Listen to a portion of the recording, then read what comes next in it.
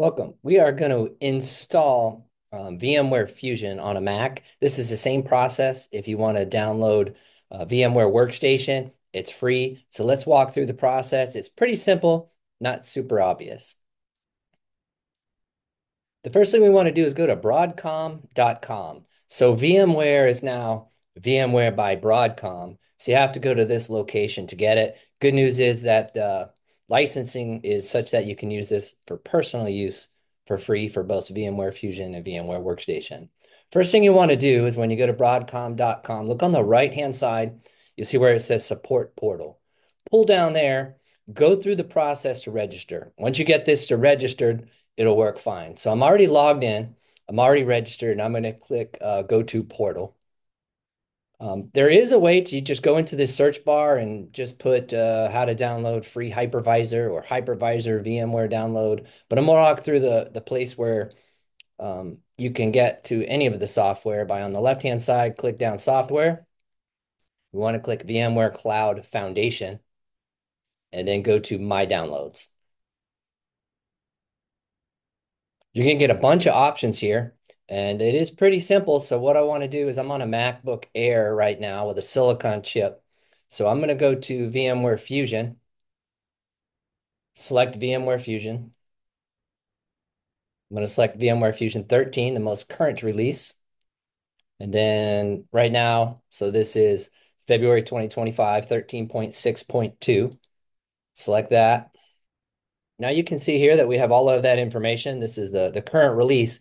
Again, this is for Apple Silicon Macs and the Intel based. We're going to check the MD5 hash to make sure what we downloaded is what we intended to download. But right now, let's just go ahead and click the cloud, and you can see that it says screening required. So I'm going to select that. It's going to say additional verification is required. Once I hit the yes button, it's going to ask me to put in my US address, whether it's work address or your personal address. You fill that out. So I'm going to go ahead and jump ahead so I don't publish my personal information, and I'll go to the screen after the personal verification is required. So after I've done the verification, it brings me back to this main screen. Now when I highlight the cloud, you'll see that it's prepared to download. So go ahead and download the software. Select allow. And we'll wait this one out for a minute. So the download is completed. Let's go ahead and open up the terminal window real quickly.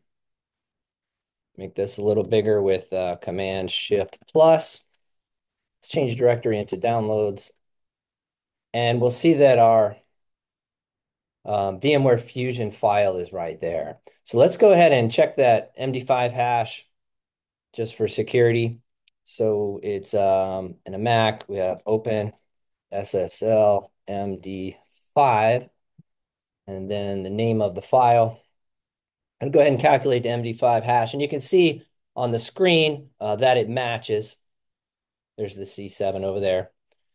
So we know that this is what we intended to download and it hasn't been modified. We'll go ahead and close out the terminal window. Let's go ahead and execute the install. So we're going to select where it would download it to, or I could go into the file. And let's go ahead and run that. Bring it over and minimize that. Double click to install VMware Fusion. Let's do that.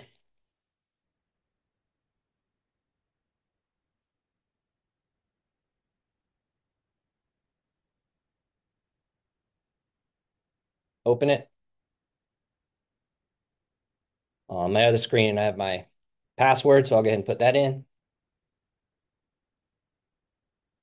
After you've entered your password, it'll go ahead and start to install.